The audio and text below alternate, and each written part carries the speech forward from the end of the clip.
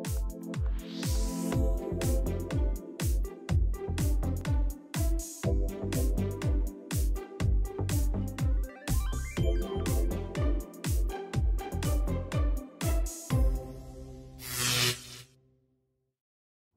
guys! Welcome back sa ating channel. So for today's video, ang ating gagawin ay tararan, empties haul. So itong mga empties ko, I've been collecting it siguro few months ago pa. So I wanted to do a video to review yung mga nagamit ko na products and to help you na rin para to decide kung bibili nyo ba yung product or hindi.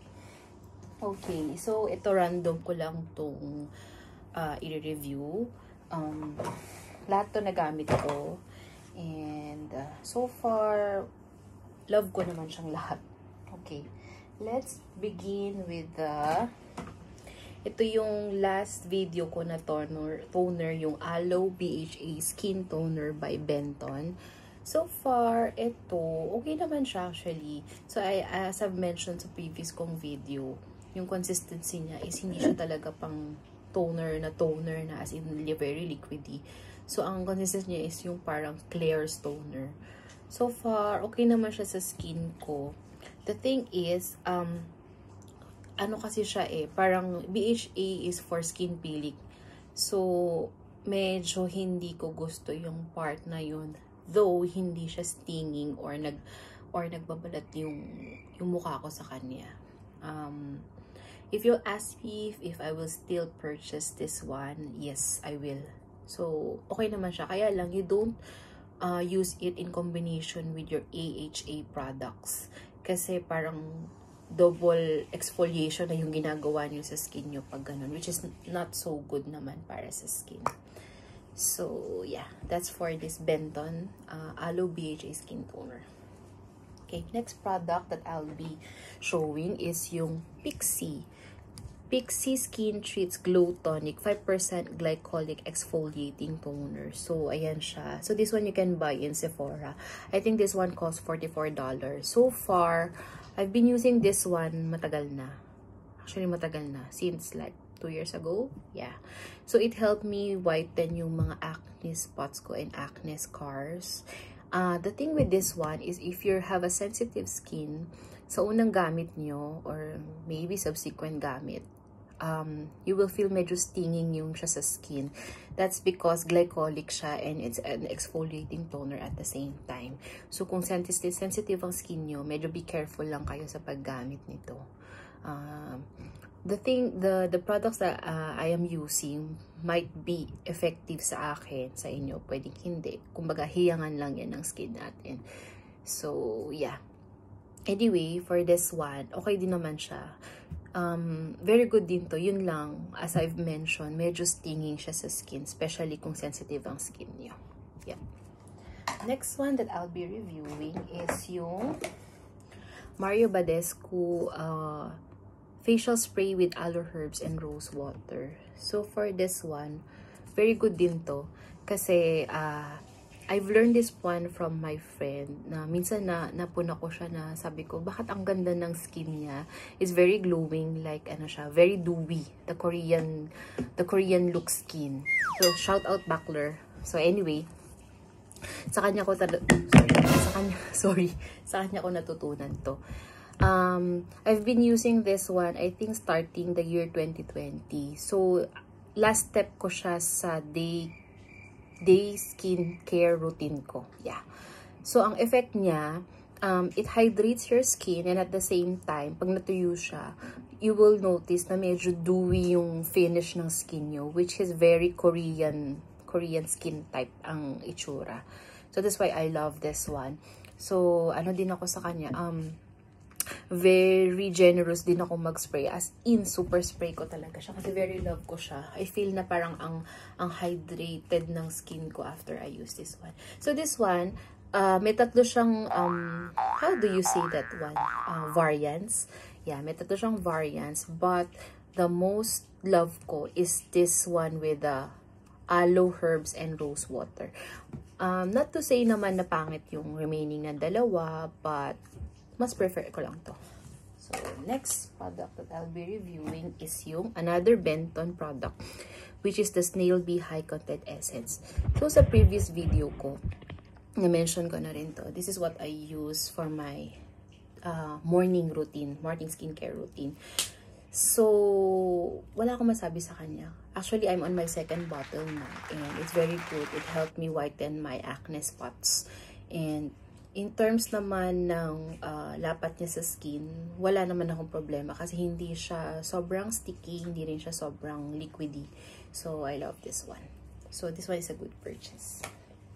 Next one that I'll be reviewing is yung stay put na aking serum. It's the Innisfree Green Tea Seed Serum. So this one, I've been using it since I've started doing the how do you say, Korean skin steps. Yeah. So ito yung una sa mga unang serum na ginamit ko na sobrang nahiyang yung skin ko. And I've been coming back. I mean, I've been using it over and over then. So, very good siya. Very gentle. And, wala akong masabi. Basta gustong-gusto ko tong seed serum na to. Yeah. Next one that I'll be reviewing is yung I've mentioned from my previous video. This is the Ordinary Niacinamide 10% and Zinc 1%. So, this one, isa din to sa mga good finds ko for the year, I think 2020. No, 2019. Yeah, since 2019. So, maganda to kasi it helps also whiten yung mga acne scars nyo or acne spots nyo. And at the same time, niacinamide siya. So, it's good for hydrating the skin as well.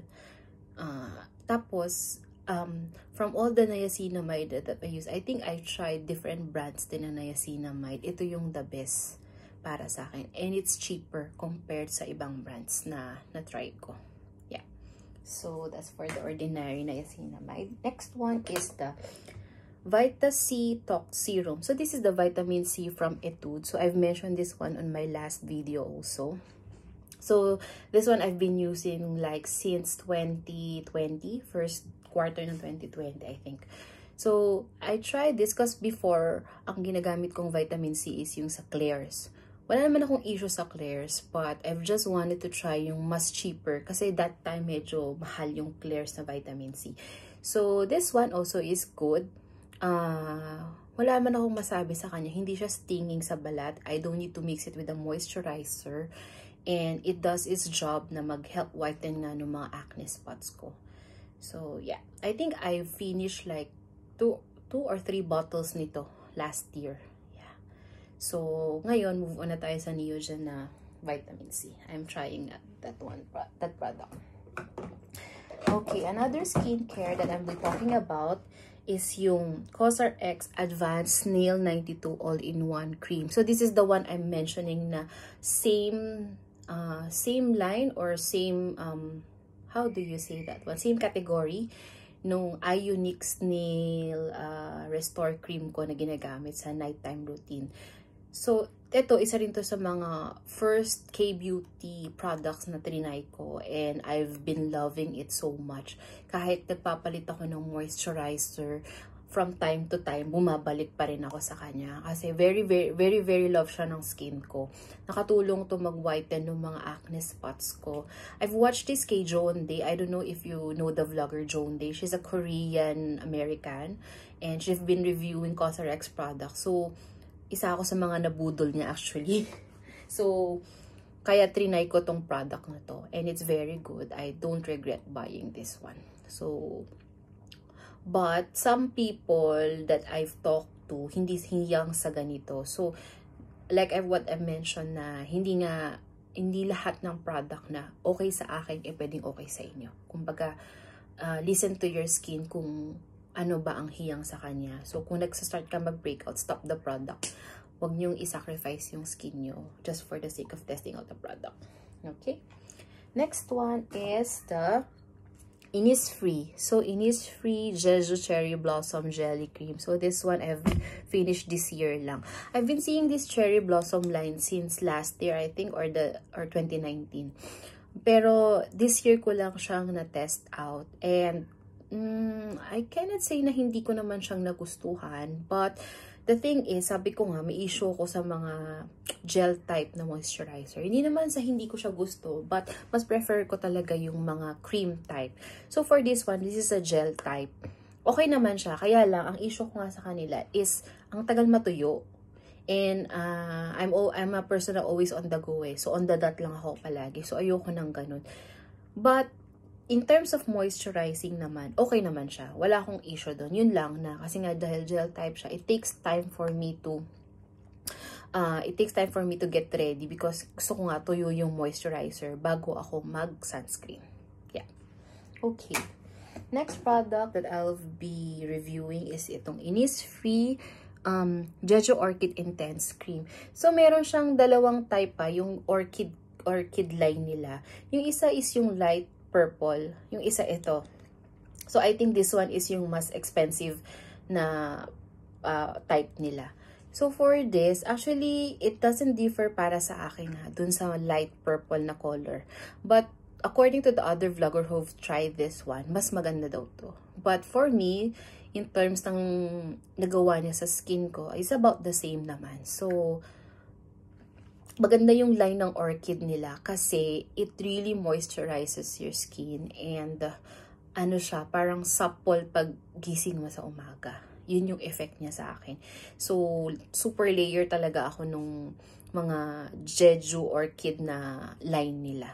I love it. And mabango siya. So, ayan o. So, I like the smell also. And Innisfree is one of my favorite products naman talaga when it comes to K-beauties. Kasi sila yung una kong tinest out when I shifted from the Western brand to the Korean products.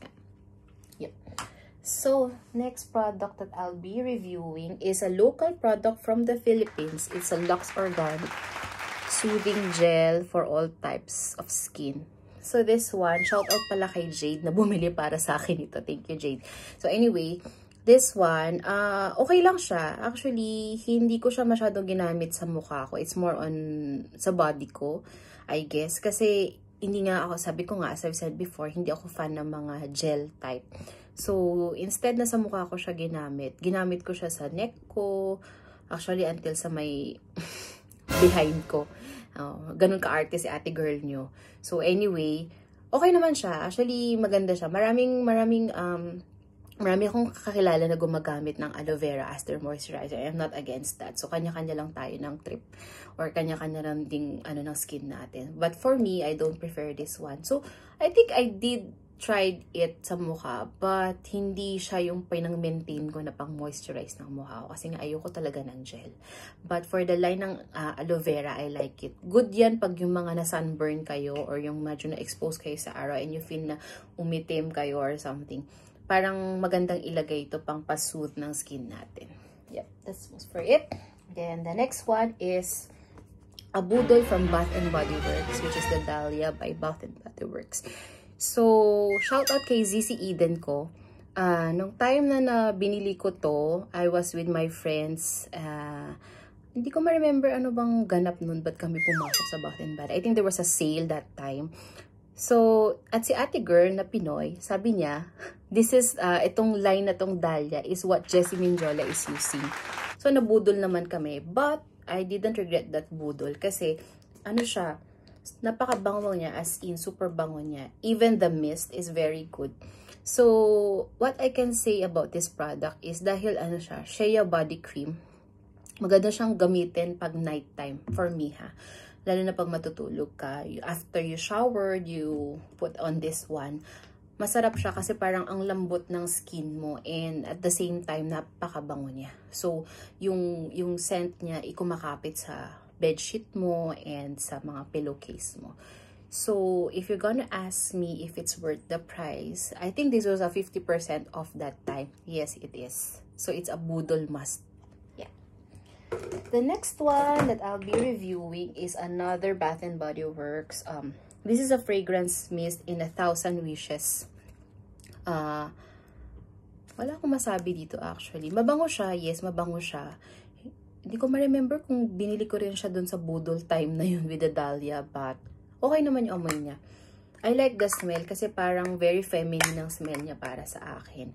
And in terms ng kung tumatagal siya, hindi masyado. You need to spray few times. Parang kumbaga top up. But what can I say about this one? Okay lang. If you ask me if I'll purchase it again, yes, I like it. For everyday perfume lang. Yep. Okay, the last two is the two products I've mentioned from my last video. This is the Kinohimitsu Collagen Green Caviar. So this is what I'm using to help whiten my skin also. So shout out to Jamie Lee and Evangeline Garcia for introducing this one. The other collagen I've been using is the Kinohimitsu Diamond 5,600 mg collagen. Okay din naman yun. It helped whiten my skin. But mas mabilis nag-whiten talaga yung skin ko when I use this green caviar. The difference lang sa kanya actually is, yun nga, may green caviar siya which is rich in protein and we know that fish is rich in collagen din. So, ang difference din in terms of packaging is, ito, it comes in a box with 10 pieces. Then the other one, it comes in a box which is 16 pieces. So how you take this one is, first 6 days, you will take it every day. Then, subsequently, your maintenance will be every other day. So, one box, I think 3 boxes will last you like more than a month. Yeah. So, in price naman, medyo expensive to ng konti. Konti lang naman. Pero, it's worth it naman. Yeah. So, I guess I'll recommend this also if you're gonna buy a collagen. Next one is the Kinohimitsu Beauty UV Bright. So, shout out din kay Jamie and Rufa for introducing this product. So, ito naman is actually grapeseed extract. So, according to this, it helps skin brightening, lightening, pigmentation, and protecting skin from damage. So, skin will appear healthier and more luminous in just a matter of weeks. So, I've tried this one kasi that time super talagang tad-tad ng pimple marks yung mukha ko. I was having like a hormonal breakout nun, lalo na dito. So, I've tried using this one baka sakaling pumuti. And it did. So, thank you. Shout out pala sa mga friends ko na nag-ano nito. So, yeah. Ang ano nito is you will drink 1 bottle after breakfast or before going outdoor. Medyo expensive siya in terms na kung gusto nyo siyang i-maintain kasi 1 box will be 10 bottles only. And ang usual routine ko is since nasa maintenance na ako ng green caviar, I alternate drinking this one every other day. So, kung ngayon minom ako nito, tomorrow this one. So, yun yung aking pattern. And for this month, since ito na naman yung breakout ko, you remember from my previous video, I show ito. I've tried buying na naman ito ng 1 box lang. Baka sakaling bumalik yung glow ng skin ko and mas madaling mag-whiten yung mga scars ko. Yeah. So, I do recommend if you wanted to try this one. It's good also. So, that's it for my Empties videos. I hope you enjoy this video. Please like and subscribe. Thank you. Bye.